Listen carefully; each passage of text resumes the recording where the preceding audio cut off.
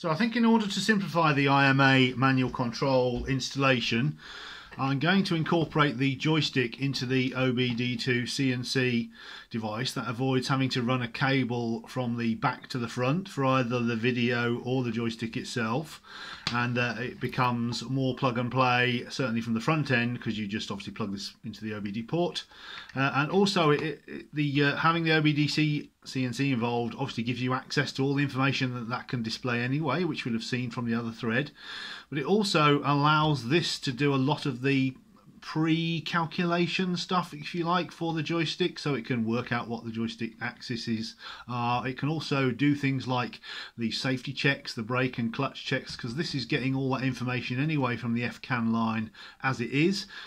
So it can do all the sort of checks that we need on the IMA control requests before it finally sends a simple packet to the IMACAN device at the back of the car in the IMACAN harness, which will just sit there listening for its own unique ID, and that will then respond accordingly and override the IMA as we see fit. So this gives us a lot of opportunity to, it's quite straightforward for me to program this.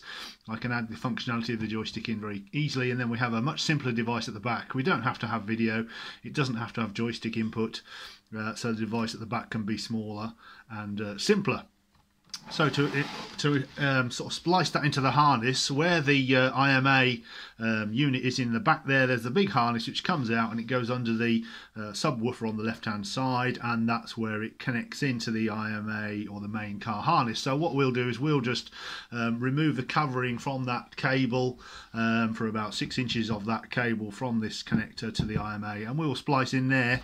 And to do that we're just going to use simple cheap RJ45 connector like this. This will be the device end, and this will be the end of the other end. You just cut one of these in half, and you get what we get is 4 twisted pairs in each of these RJ45 network connectors.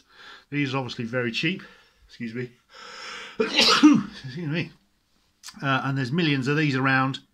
It gives us nice twisted pairs. So, for instance, IMACAN in, IMACAN out, FCAN in for the control signals from the OBDIIC&C, and power and ground, and that's all we need.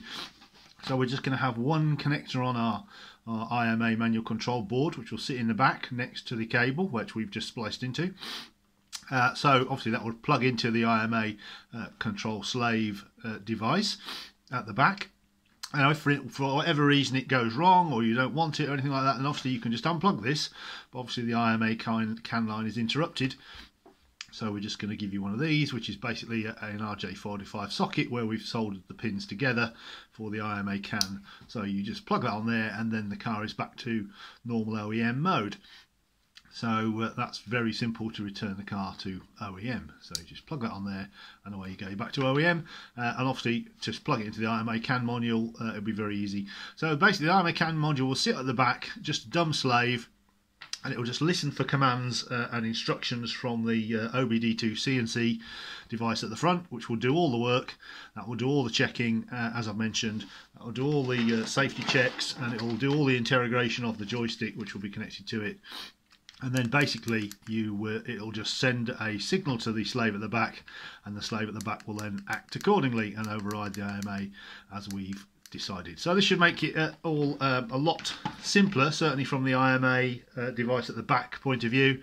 We should be able to have a much smaller device and simpler, lower component count, etc., which should make it easier to lay out and get manufactured. And it'll just have one connector on the board, which will be an RJ45, and that will be it.